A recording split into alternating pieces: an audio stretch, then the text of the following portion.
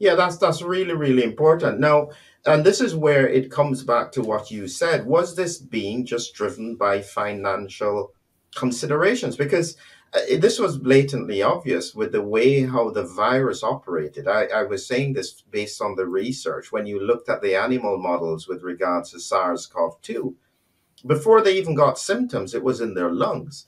And so using an injectable would always be behind the virus. It would always never quite catch up to it. You had to somehow get the upper airway mucosal system to be effective. And strangely enough, this is exactly what the paper says as well. So if they knew that then, why didn't they apply it? Well, here's the thing, Philip, that's very interesting. And, you have to look back, we stand on the shoulders of others. Okay. What that means is, I can't do all the research. I have to build on what others have done before me. Okay. So going back to SARS, the original in 2003, we had 17 years of research on SARS. Okay. So we can base our knowledge on SARS-CoV-2 on what we know from SARS. Okay, SARS-CoV-2 is SARS, reemerged. It's the same virus, uses the same receptor. It behaves similarly, causes similar disease. So let's look back in the literature, okay? And it was very interesting to me, if you look back in the efforts to develop a vaccine for SARS, the original, there were distinct issues with developing a vaccine. So a paper, quite interestingly, that came out of Ralph Barrick's lab in 2015 showed that they tried live attenuated influenza or live attenuated coronavirus vaccine. They also tried double inactivated vaccine, and neither of them worked.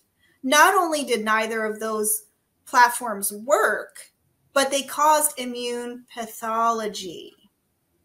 So they knew already that standard platforms for developing a vaccine against SARS were not going to work.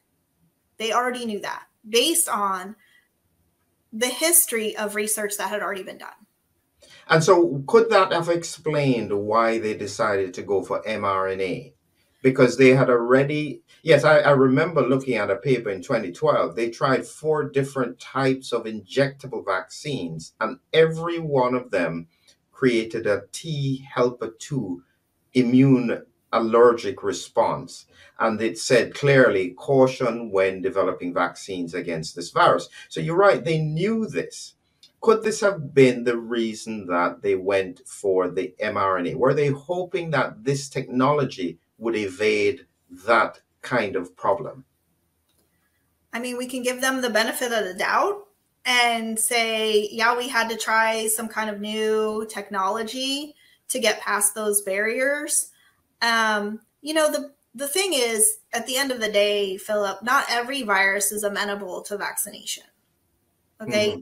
And as outlined in the Fauci paper that you brought up, and I believe I've said this before as well, there's a reason we don't vaccinate against these highly mutable RNA viruses. There's a reason that it doesn't work. And instead of spending our time and money on vaccination as the end all be all, golden,